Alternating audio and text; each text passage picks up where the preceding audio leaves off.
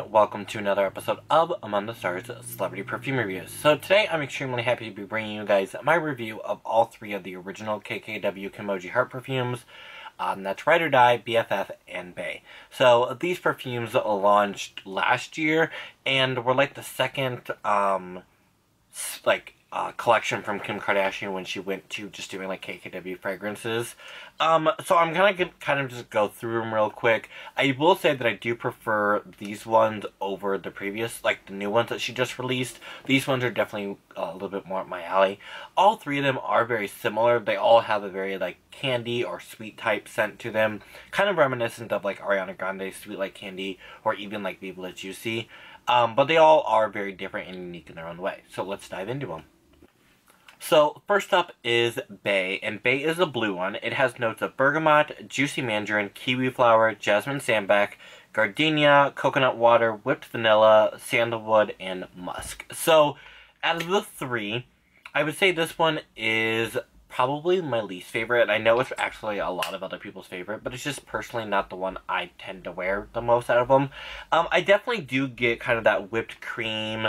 You get a little bit of coconut water, kind of adding a little bit more creaminess to it. But I get, like, the kiwi. You get kind of a little bit of a floralness, but it's not super, super floral.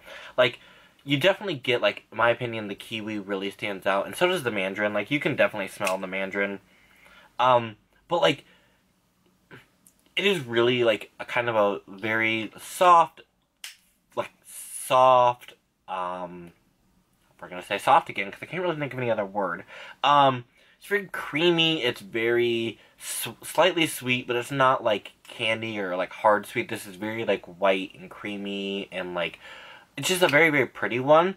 It does have this, like, light berry fruitiness underneath of it, which you can kind of smell. But other than that, this one doesn't kind of develop a whole lot out of the three of them.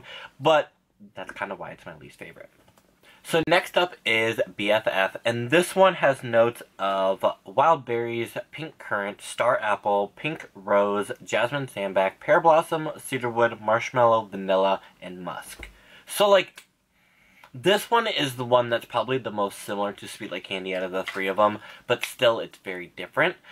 You get kind of like a slight berry undertone with this heavy dose of like vanilla or cream over top of everything. The heart notes, like those floral hearts, kind of just add a pretty perfuminess to it. But, like, you really are getting kind of those berries in the top and that, like, vanilla and musky base. This one is the most, like, candied-like. It does kind of have a, like, hard candy note to it, but it's still very creamy and still very fluffy, kind of like how BAE is.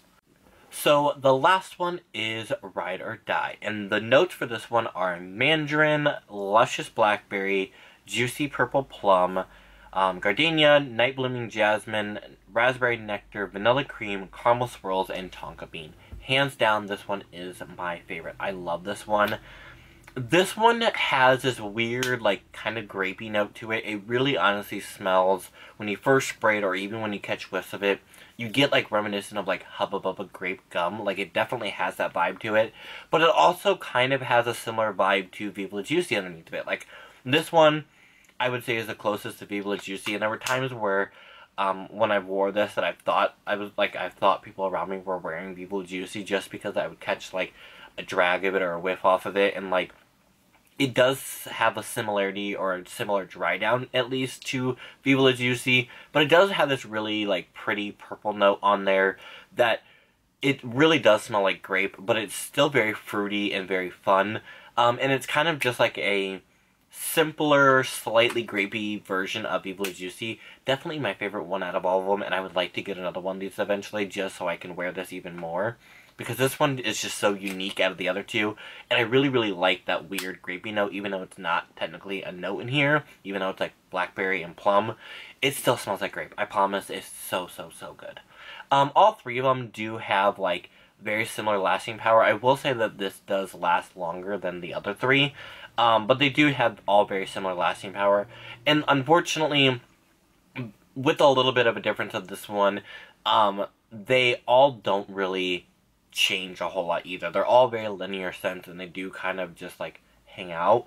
Not that that's necessarily a bad thing. Some people don't want a fragrance that changes a whole lot. So if that's you, these are definitely a really good pick-me-up. I don't know if they're still available. I know that they were exclusive to KKWFragrance.com. They didn't put these ones in Ulta like they did the new ones. You can get the new ones online at Ulta now, which kind of sucks because if you were like me and hopped on the bandwagon super quick to get them when they first launched, then there was no point because now they're at Ulta and you can get them whenever. So, but there you guys go. There is my review of all 3 of the original KKW Heart fragrances. I hope you guys enjoyed this review. As always, guys, thanks so much for watching. Follow me on Twitter, Perfume, and Instagram, Among the Stars Perfume. Links in the description below. And stay tuned till next Thursday because this upcoming Thursday I do have a whole brand new video, and it is going to be a list video, and I'm extremely excited for this one. So I hope you guys watch it, and I can't wait to see you. Bye-bye.